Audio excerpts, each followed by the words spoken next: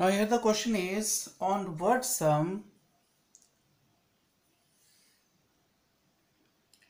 will the compound interest at 5% per annum for 2 years compounded annually be 164 rupees.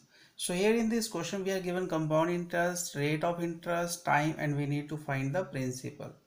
So we will use the formula here. Compound interest equals to principal into 1 plus r over 100 raised to power n minus 1, and by substituting the values here which are given, we can find the principal.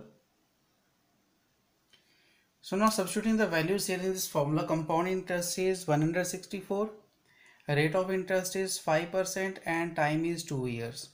So now this side calculating here, 5 ones are 5, 5 20s are 100, so it become 1 plus 1 upon 20 raised to power 2 minus 1. So we will take LCM first inside the bracket and then we expand this. So this is here 164 equals to P into 21 upon 20. After finding the LCM and calculating this become 21 upon 20 raised to power 2 minus 1. Now we will expand this square. So 21 square is 441 and 20 square is 400.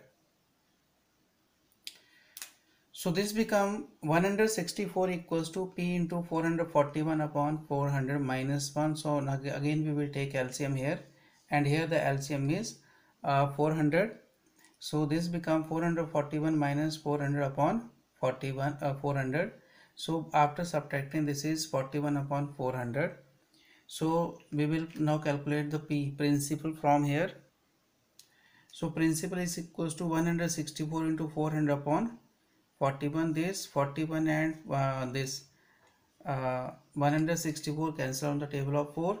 So 4 4s are 16. So principal is 1600. So because this is the required sum means principal equals to 1600.